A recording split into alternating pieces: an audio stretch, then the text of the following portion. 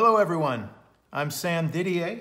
I'm an artist and art director at Blizzard Entertainment, and today we're going to show you how to draw an orc. All right, let's get started. First, we're going to start with his eyeballs. Now, orcs are monsters, so they don't necessarily need to line up the eyeballs if you don't want to. In fact, we'll probably chop one out for this demo. Nothing too gross, but just to show you how cool orcs can look when they're a little bit beat up and all that, okay? So there's a couple eyeballs. Let's get in and start doing some little loops here. No, these aren't loops. These are nostrils, right? Orcs got to breathe. Okay, so they have kind of like a nose like a gorilla. It's kind of pushed in like a bulldog sort of squat. You know, I actually got a bulldog because I liked orcs so much. That was one of the choices and why I wanted a bulldog. So there we go. There's a quick sort of eye and nose sort of thing. Now, this is the fun part. This is where a lot of basic shapes will really start to define how the orc looks. So we're going to do these big kind of triangle things here, right? These are his big old cheekbones. You know, orcs are very lean, very muscular. There's not a lot of fat on them. So they have very high, sharp cheekbones, as well as kind of big, high brows, right? You can see their brows, really nice. Now, this is the fun part with the orcs, okay? So orcs, they're all about having big mouths and roaring with tusks and fangs, so we're gonna give him a big old mouth. Look at that, kind of grumpy looking dude. It's okay, orcs are a little bit foul-tempered sometimes. All right, so this is the fun part. We're gonna just draw some tusks on him. Now these are basically just doing big old triangles, right? So what's kind of fun is they don't need to line up necessarily. Like, so we got this one here, we could make this one even bigger, or we could bust this one off like he is in a battle or something like that. So we'll give him some more teeth. Doesn't really matter if they line up or not because orcs are big, wild bruisers and brawlers, so we want them to look a little beat up. All right, look at that. That's like some bad teeth there. All right, so we got that. That's a little line under the nose. I forget what that's called. Ask your parents. They're way smarter than I am. Okay, so let's finish off let's give him the top of his head, right? So here we go. And he's got to be able to hear stuff, so we're going to give him some ears. We'll give him some pointy ears. All right. So these aren't real ears. We're just doing a kind of a cartoon caricature of orcs. So that's not real ear anatomy. And I wouldn't know what that is anyway. So the second ear, so kind of like with this busted off tusk, let's give him a chopped ear. Boom. He got in some big old terrible fight with something, and it took a tusk and it took an ear. But our boy's still here, isn't he? So I wonder what the other guy looks like. So now we're gonna do the lower jaw. Let's give him a bottom lip here. Boop, boop. And I realize I'm going kind of fast, but you guys can slow it down. You can pause it. You can do whatever you want with it. Okay, so now this is the fun part. We're gonna give him some cool big old sideburns and mutton chops. And these are basically just doing little lightning bolt type shapes. You can get fun with it and all that sort of thing. Let's do it over here too. Thunder Chops, that's a good name for a band. Or a nice barbecue restaurant. All right, so this, we've got to give him a chin here, right? We need the neck needs to attach to something.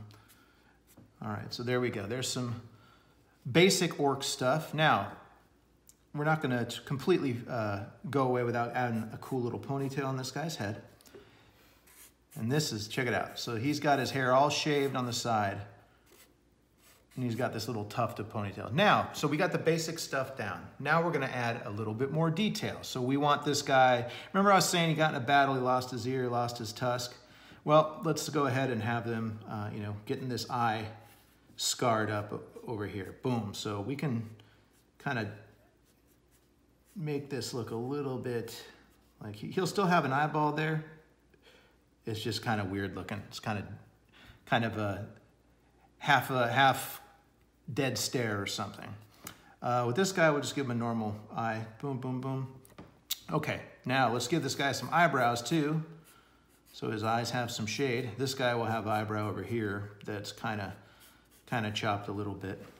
We want to give this guy like a little bit more angry, evil stare. So let's darken in this eye a little bit. Yeah, give it a little bit of little lines around it. Yeah, we'll go ahead and shade that in a little bit. Okay, I'm going to also shade in the nostrils too. All right, we'll do some of that with the ears as well. So you had the base orc. Now I'm just kind of noodling and having fun. And this is where a lot of the fun comes from in creating artwork, right? So you just kind of have your finished picture, and now you just kind of keep adding little bits to it. And I know I'm probably going too fast, but I'm having fun, sorry. So we'll add some little stubble on his chinny chin. You know, they're not really known for their fine shaving apparel in Azeroth, or at least not on the Horde side. I guess the dwarves, they don't really do shaving very much either. You know, we'll probably have to draw an orc after, or a dwarf after this. What do you say? All right, so here's the orc. We'll give him like he's like snarling a little bit. All right, let's get him some more little shadows under his eyes. All right, and what you can do is you can keep, you know, just drawing around on this for a while, and then what you'll have is a nice finished piece, or you don't have to noodle on it as long as I did, and you'll have a nice fun sketch. Now the cool thing about this is you can color this in afterwards with anything you want, and I think we'll finish up with this orc. He seems to be done enough, huh? All right, now the last thing we want to do is we want to make sure that you sign your picture, right? So when you sign your name, use a name, use your real name, use a made-up name. Just do something that people can see. You don't want to do a signature that's like a squiggle, you know, or some kind of weird symbol, because people will go, hey, I love that picture by that weird symbol person. No, no one's going to know that. They're going to say, oh, I love that picture because it's Samwise, or whatever name you guys choose. Samwise is not my real name. My name's Sam, but my name is Samwise. My buddies gave it to me because they saw my feet, and I have hairy feet like a hobbit. And if you don't know what a hobbit is, you should check out some of the Lord of the Rings movies, or The Hobbit, or the animated one.